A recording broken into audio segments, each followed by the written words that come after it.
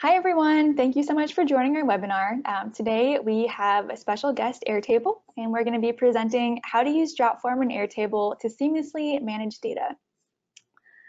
So to get started, today our presenters are going to be myself, Annabelle from Jotform. I lead our webinar series here, and so you probably have seen me in a couple other webinars. And I do marketing for Jotform. And today we have a special guest, Catherine. Catherine, would you mind introducing yourself? Sure. Hi, I'm Catherine. I'm a marketing manager at Airtable, and I'm super stoked about this new integration. Awesome. Thanks, Catherine. Okay, so to get us started in the webinar, we're going to talk about 3 common problems with data management.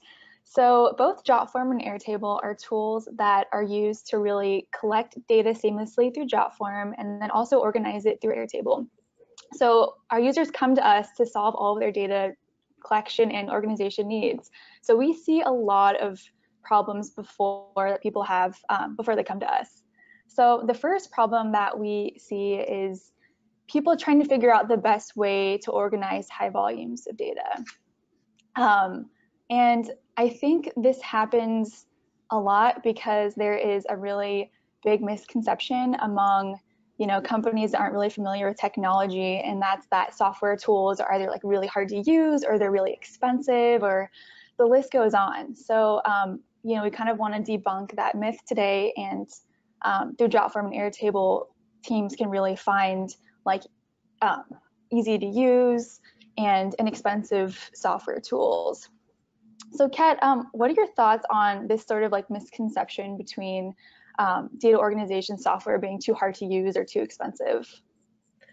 So to address the first thing, when you take into account all of the wasted time and effort that can come when you don't have your data organized, that adds up. And so when you kind of even those out, maybe having data organization software isn't as expensive as you might have initially thought. In terms of difficult to use, obviously like lots of different software products function differently, but we're really in a new era of SaaS products where we've come such a long way in terms of usability, and we've learned a lot from the past, and it's just a lot easier to pick up and learn new software these days. And while I hesitate to say that like anything is like, oh, it's that simple, because it can really be as simple or as complicated as you make it. When you have a product like Jotform, for example, you're really making it so that specific people are interacting with your data organization system just how you want them to, and they're feeding you the data that you need just how you need it, which just minimizes friction on their end, and it makes it easier for you. Absolutely, yeah. No, I totally agree. And yeah, I think also too, like we are in a new area of technology, and there's so many resources on how-to videos and to kind of learn the ins and outs of software. And honestly too, like once you test it out, like it's a lot easier than it seems, and it's way less scary when you just give it a try. Totally. And yeah, going into our second problem. So the second biggest problem we see is not having a process in place. And managing data, even though it might not seem like it needs a process, it really does. And I think like using our tools, you can really create an airtight workflow. You can collect your data automatically through Jotform and have it funnel directly into Airtable. And I think that, creating that really seamless process is a way to just not have to worry about human error, not have to worry about any snags that happen when, you're collecting data by hand and then entering it in by hand. Kat, why do you think Airtable does a really great job of helping teams sort of like get their process aligned and, really in a good way. So why do you think that having a seamless process plays into better data organization? So not to get a little too philosophical here, but I guess like it's like a fundamental law of the universe that entropy increases. And I think it's also a fundamental law of the universe that people are really busy, and you want to make sure that you're kind of lowering the barriers for people at every possible turn if you want to make sure that they're like participating to the fullest extent, because people always have so much going on, which is why it's really important to give people a structured way in which they can contribute their data. So Airtable is a database. It might look like a spreadsheet. It's got like a grid-like appearance, but it is a spreadsheet, which means that when you're entering the data, it can only be accepted in certain ways. So, for example, if you're picking from a drop-down from a list of colors, you don't have to worry about somebody misspelling purple and then creating a whole new entry or something like that.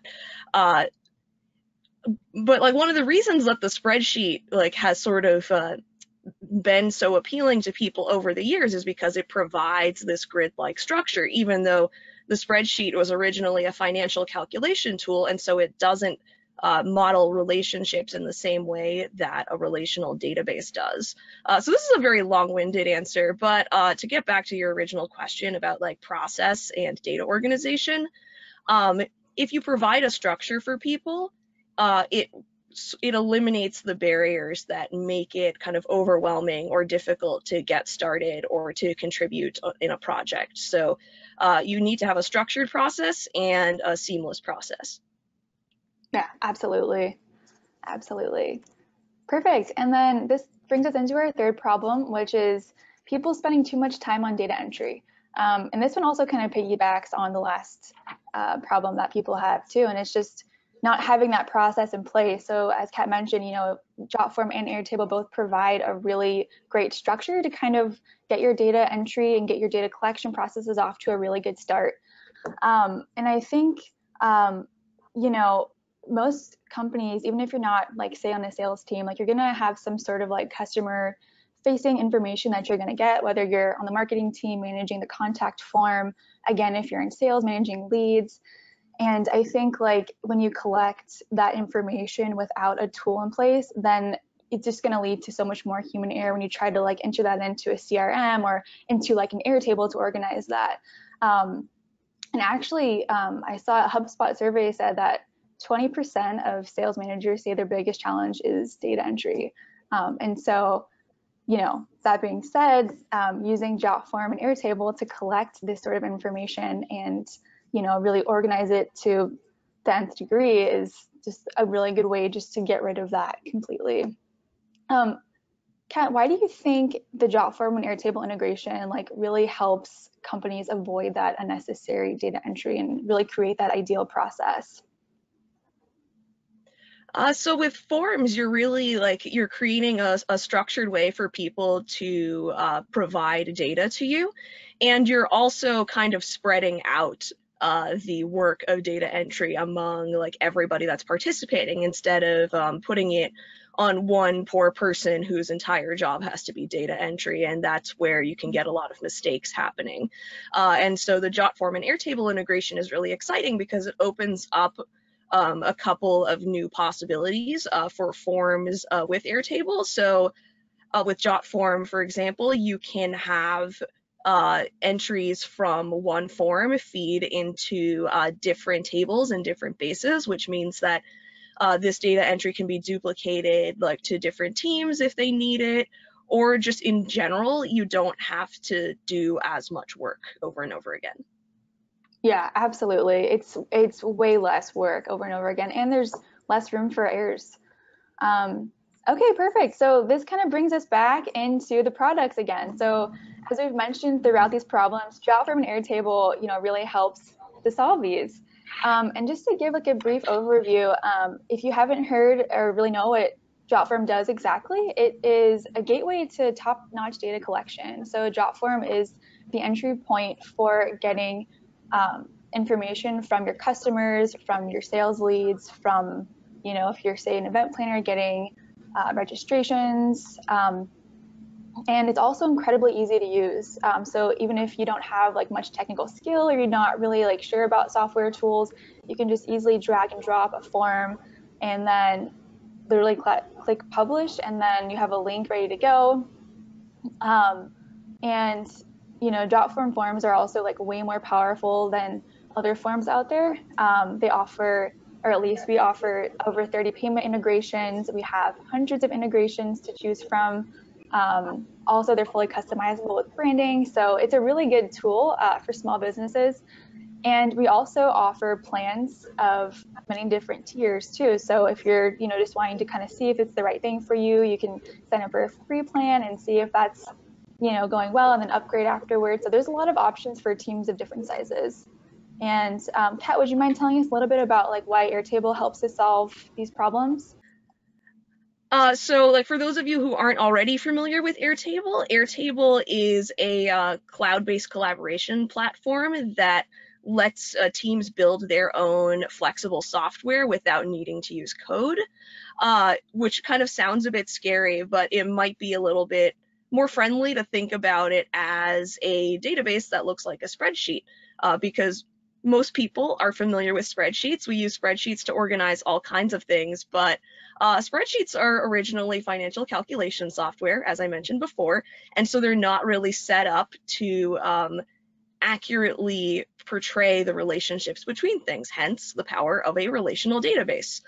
And with Jotform, that's a way to collect all of the information from either external people that you're working with, like clients or contractors or people on your team, and to just take all of that information and bring it into your own custom database that you've designed yourself that works exactly like it should for your team. So for example, we have cattle farmers that use Airtable a lot because there's not a lot of great software options for tracking cows. So they've built their own software from scratch that lets them like track their cattle vaccinations. So that's just one example. In terms of why it's important to put your information in a database instead of a spreadsheet. When you have it in a database, you can manipulate the data into a lot of different ways depending on what is useful for your team or for individual team members. So that means that somebody on your team really likes Trello, you can just take all that information and instead of looking at it in a grid, you can just look at it on a Kanban board. Or you have somebody that's like really, scheduling is very important for them. You can take that same information from the Kanban board, look at it on a calendar. And when you make any of the changes on any of those views, it's reflected for the entire base. So you have a single source of truth. Everyone is always on the same page, and different people on your team can look at this information in the way that's most useful for them. Yeah, absolutely. Yeah, just as Kat said, these two products together are super powerful workflow, and with Jotform too, like you can really customize the way that your different form fields go into Airtable too. So you can choose between different bases and different sheets. And so it's really 100% customizable on your end. Okay, so now we're going to jump into a brief demo showing an event planning and payment form. So we've already pre-created the form just to make things a little bit quicker.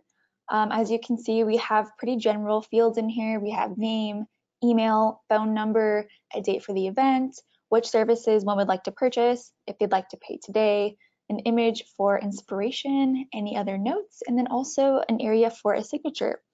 So we're going to jump into our payment processors, and today we are going to integrate with PayPal invoicing, and that can be accessed on the left-hand side under the Form Elements tab. So PayPal invoicing is a brand new integration, and essentially after somebody fills out a form, they are directed immediately to their invoice so that they can just pay right away and not have to do any more back and forth. So I'm going to click on PayPal invoicing and add that to my form. And then I'm going to move it up just a little bit so it looks a little bit better on here. Perfect. So I've already tested this before the webinar, and so my products have pre-populated in this form. Now I'm going to come over to the left-hand side where I can set up my PayPal invoicing. So I'm going to connect to my PayPal account. I'm going to come down this right-hand side and make sure everything is correct. So my mode is going to be live. I'm going to have USD, bill to email, perfect. And then I want to come down also. Don't forget to check this additional gateway settings because there is some information that you'll need to fill out, such as your company email, the business name, your full name, business address, and phone number. There's also a few additional items at the bottom that you might want to double check to make sure that they are what you want them to be. Perfect. So once we go down to the bottom, we're going to press continue. And then here is where you would be adding your new product. So like I mentioned, I have already added mine in, but if you wanted to add more, you could click on this create new product button and then you could add as many as you'd like. Okay, so I'm going to exit out of this and I'm going to come back to my form. So for this demo, I also wanted to show what conditional logic looks like because it is one of the most used features in a form. So what I'm going to do is I'm going to add conditional logic to this question, would you like to pay today? So that if somebody clicks yes, then they will see my products, which is that PayPal integration we just did. So basically then after they submit the form, they will be able to fill out the invoice and pay right away. Now, if somebody clicks no, they will not see this my product section, and then they do not have to pay on the same day. So to set up conditional logic, you're just going to come up to your settings and you are going to come to conditions, show high field, and then we're going to say, let's see here, we're going to say, would you like to pay today? And then if it's equal to yes, then we're going to show my products. Perfect. So we're going to save that. We're going to come back to our form and now we're going to integrate with Airtable. So to do that, we're going to come back to our settings, come down to integrations, search for Airtable, and then here we're going to need an API key. So you're going to come over to your Airtable account, click on your icon, come to account, and then you're going to get a very special API key that will just go copy paste right there, authenticate, and now we can get started. So as we were mentioning before, Airtable has bases, and within the bases, they have tables. So in our event planner use case, our bases are events and customer records. So as you can probably guess, in the events, we have the different types of events that our event planner plans. So we have weddings, corporate, birthdays. And then we come back and our second base is customer records because she's going to want to have a place where all of the customer information lives so that she can go back and reach out again or do some marketing emails with the customers. So we want to have both of those bases. So we'll come back to Jotform and we're going to start with an events base. And today we're just going to go with weddings to make it simple. So we'll choose weddings as our table and then we'll match the form field. So basically this just means that when somebody submits their name through your Jotform, that name will populate in the name section of your Airtable table. Perfect. So we'll do name, we'll do email, and I'm just going to do a couple just to show you, would you like to pay today, and then payment sent. And then we're just going to do these three for now, but you can add as many form fields from your form to your Airtable table as you'd like. So we're going to save, and then we're going to add another base, 2, which is going to be the customer record, so that you're really getting all of this important information that you can use later on. So again, we're just going to do name, we're going to do email, whoops, I meant name, got ahead of myself there, email, and then we'll do phone number. So that way you have the customer's information in the event table and you also have it in the customers table. Phone number, perfect. So now we're going to come down and save, and then we're going to complete our integration, finish, press publish, open in a new tab, and then I will show you how it works. So we will do Brianna Joy.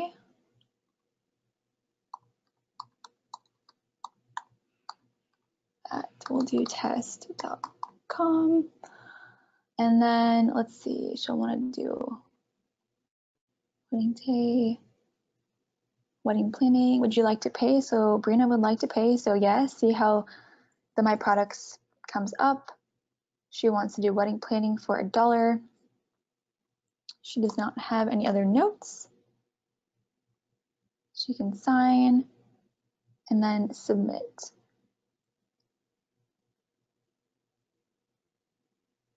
So as you can see, Brianna is directed automatically to her invoice, so she can just pay that right away. And then on the event planner side, she comes back into her Airtable account and she can click on events, and you can see Brianna Joy, her name and her email comes up, and that's the only information that we entered and that we connected to Airtable. But you can also do the phone number, event date, attachments, everything, because you'd want all of that information. We can see that Brianna has been sent the payment, which is great. And then we'll come back to our main dashboard, click on our customer records, and there's Brianna Joy again. So super easy to set up, and you can, as you can see, it really, streamlines workflow and makes it so much easier. Okay, great. So now we're going to jump into our questions and answers.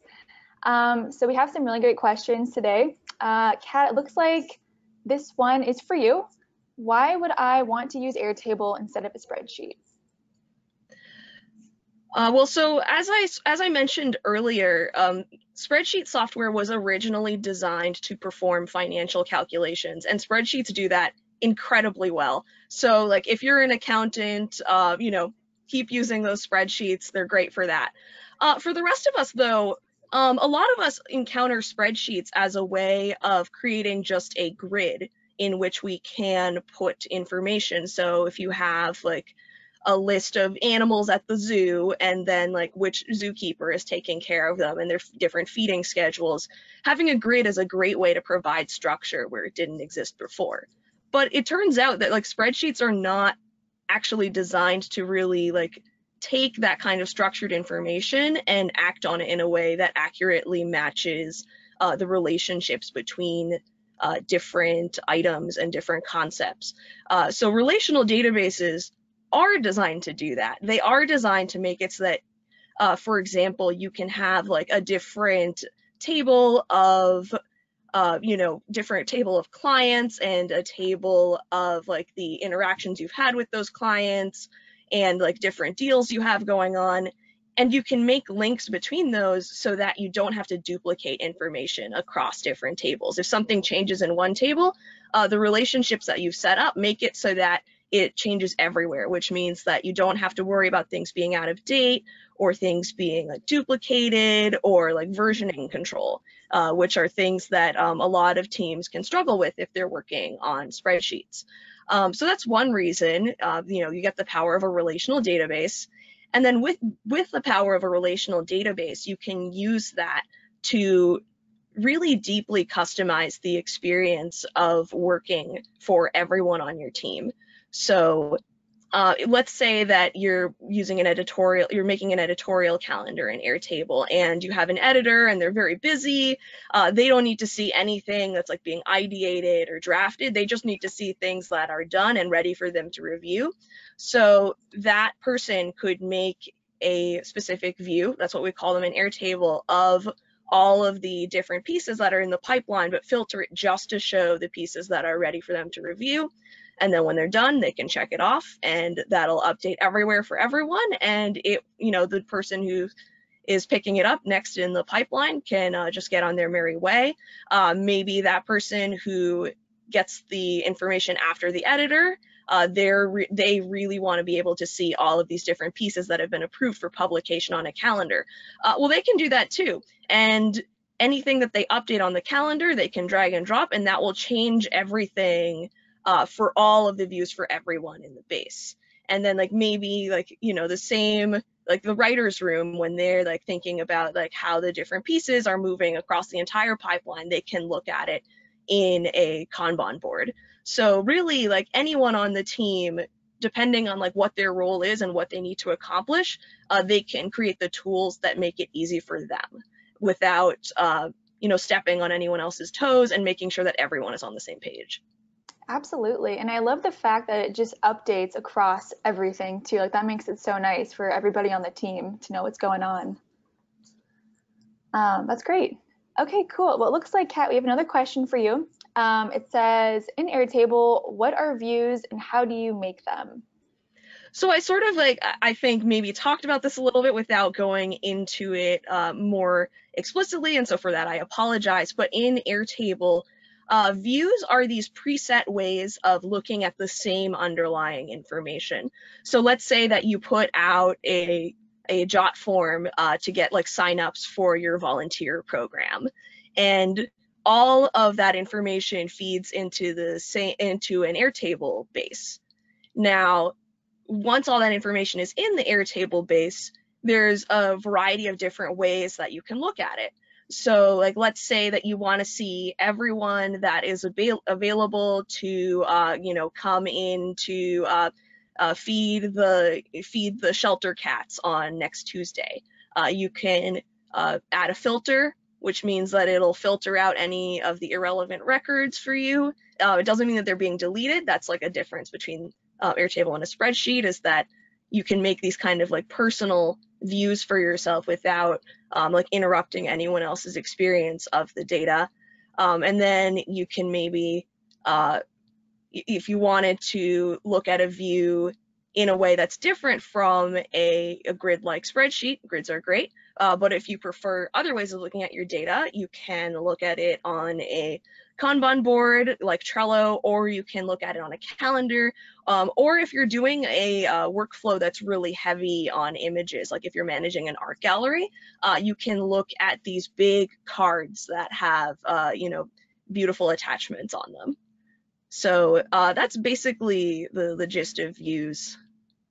Yeah, absolutely. That's a great answer. Thanks, Kat. And it looks like we have another one. This one's for me. What is the difference between Jotform and Google Forms? So we get this question all the time. And I'd say Jotform is Google Forms on steroids, pretty much. And I say that because Jotform is incredibly more powerful in terms of form fields, integrations, payment processors, in terms of the way you can customize it. It's pretty much completely more powerful than Google Forms. Also, Jotform has a lot of native integrations, just like the Airtable one that we're talking about today too. So that means that it takes out an extra step of trying to find like a third-party app to link the two together. And Jotform is also free, just like Google Forms. And so it's super easy to create an account and collect your information in a lot easier fashion and a lot more powerful fashion than with a Google form. Great. So we also have another question. It looks like for me, what's the difference between Jotform and Airtable forms?